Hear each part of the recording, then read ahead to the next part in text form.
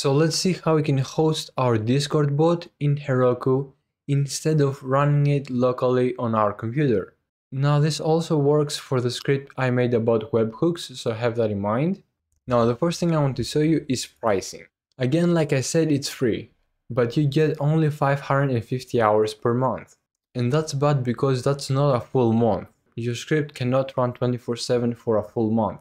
It will have to shut down for the last few days. But if you get 1000 Dino hours per month, then you'll be able to run it 24/7, 365 days. Now to activate the 1000 Dino hours, you need to add a credit card. But if you add a credit card, that doesn't mean they will charge you. While you are in the free plan, they will not charge you anything because it's free. So the first thing we would like to do is click right here, sign up, or click the link down in the description, which will redirect you to this page. And you have to enter your details, click I'm not a robot, and create a free account. Then once you do that, go ahead and log in. Now once you sign up, visit this page if you aren't already there, so /apps, and then click right here which says new, and we will create a new app. Now give it whatever name you like, and here you can choose your region. So choose whatever is closer to your server. Now usually it's United States, but if it's on Europe, then choose Europe. So I'll choose Europe and I'll create an app. Now as you see here, we have three options. So either Heroku Git, GitHub, or Container Registry. Now I'll show you how you can do it with Heroku Git. So first of all, download and install the Heroku CLI.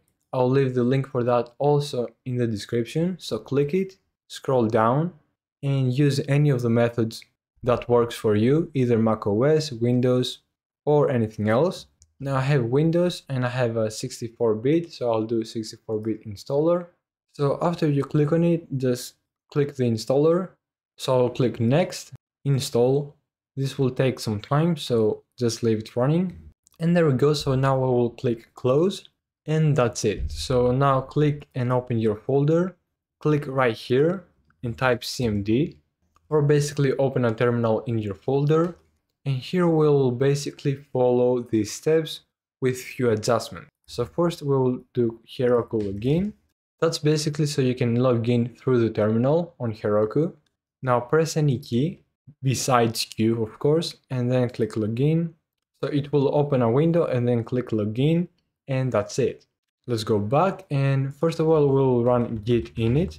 Now if you know a few things about GitHub, or basically how Git works, then you'll understand what this does. But those commands basically push the code on Heroku. I will also show you how you can push updates. So every time you make an update on your script, how you can push that in Heroku. So push the new code on Heroku. So next we'll run this one right here. So git init basically creates a .git folder which has some information about Git. Then with Heroku Git remote, we are making a connection from our code to Heroku, to this Heroku application. Next we'll run git add dot commit, and then git push Heroku master. Now let me show you what you will do every time you make a change. Now this is not finished, by the way, so this will take some time. But every time you make a change, you'll basically repeat those commands right here. So you'll run git add dot, git commit, and then here you can pass a random message, so what the changes are about, or you can just copy the same exact command, and then git push will push the changes, and that's it. So every time you make a change, just copy those commands, of course without the dollar. So there we go, the code is pushed, but we have to add something on our code. So let's go back. Let's open our code in Visual Studio Code by typing code dot, and we need to add something called proc file. So click to add a new file and name it proc file. And as Heroku says, we have to specify a process type and the command. So in order for our script to run, we have to make something called a worker. So we will do a worker, and we will define what the worker should do. So we will tell our worker to run our script how we usually run it locally. So node, and then the file name index.js. We are doing that because otherwise Heroku thinks this is a web application and it runs this application differently. So in order to run it correctly, we are doing this right here. Now, like I showed you, we will again copy those 3 commands to push the new file. So let's go ahead and do that. So we will repeat git add dot, git commit, and then git push. Now currently, as you see, our bot is offline, but when the push finishes, we should see our bot online.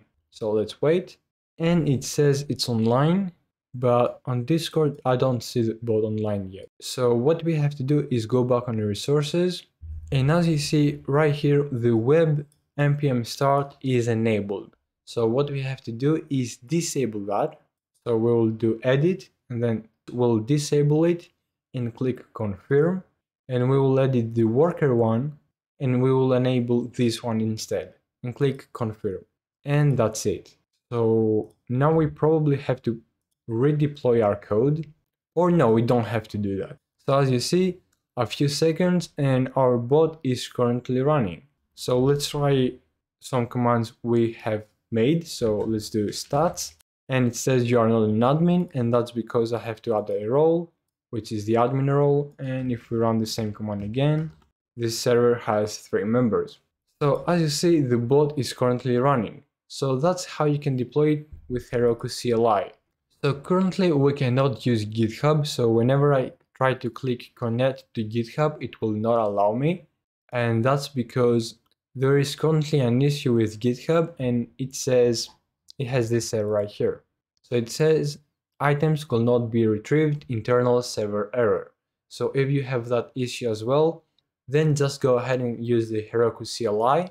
But usually when this works, what you will do is first of all connect to GitHub, then it will let you select your repository. So select your repository, then make sure you have this proc file, which I showed you how you can create on Heroku CLI. So that's it, you did it. You just deployed your Node.js script in Heroku for free. But what's next?